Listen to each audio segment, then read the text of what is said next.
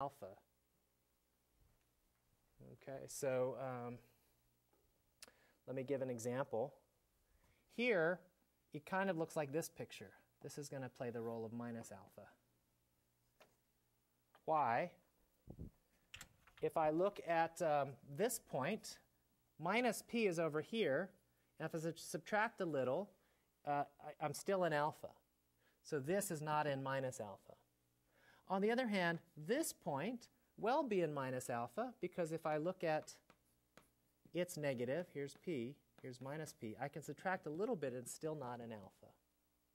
Okay, okay, but this is the creature that does the thing that you would want. All right, that's addition.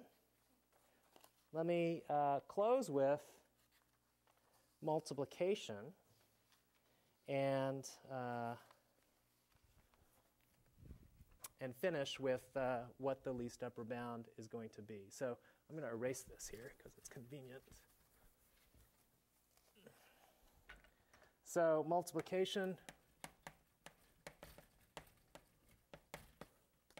I'll just make a few comments because it's kind of what you might expect. If addition is the sum of two things, one from one cut and one from the other, and you look at all such things, what do you think multiplication ought to be? Maybe the products of lots of things, one from the other. Only problem with that is that if you have some negatives, you run into problems, right? Negative numbers. Okay, so the definition for multiplication, you just have to be careful for about minuses. So I'm just going to say this. Just be careful of negative rationals, you know, when they multiply. So the definition looks something like this.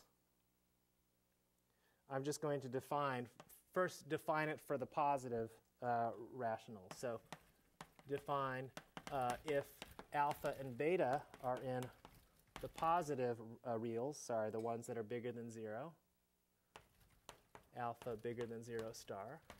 These are alpha and beta are bigger than 0 star.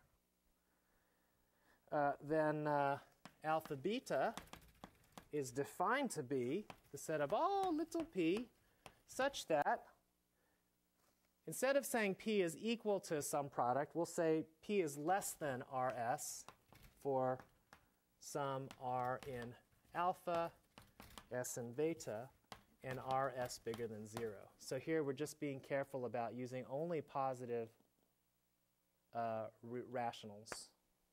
Okay. And we'll let 1 star be all the rationals that are strictly less than 1. That's the multiplicative identity. And then I'll let you look at the book to see what you do for negative numbers. For negative reals,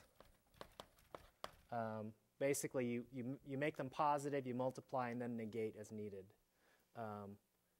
See book. And the claim is, and you can check all these things, but we won't do it, it's just tedious, is that this satisfies the multiplication axioms as well. Okay, and so now, just to finish, let me just then say, does this have suprema? Does this creature that we've just defined have suprema? How would you take the supremum of a bunch of cuts? And I'll give you a hint here.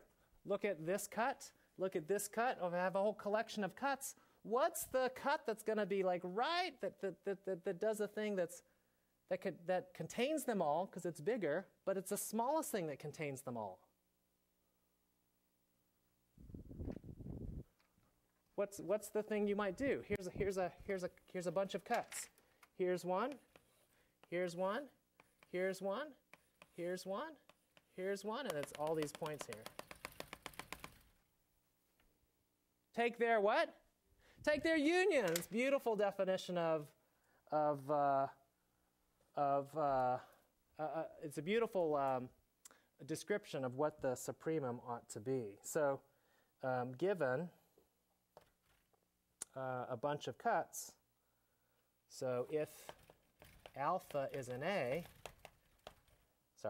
so given A, a set of cuts, A, let's let gamma be the union of all the alpha where alpha is an A. And the claim is, this is what I'll finish with, gamma is going to be the supremum of A. And it's a cut.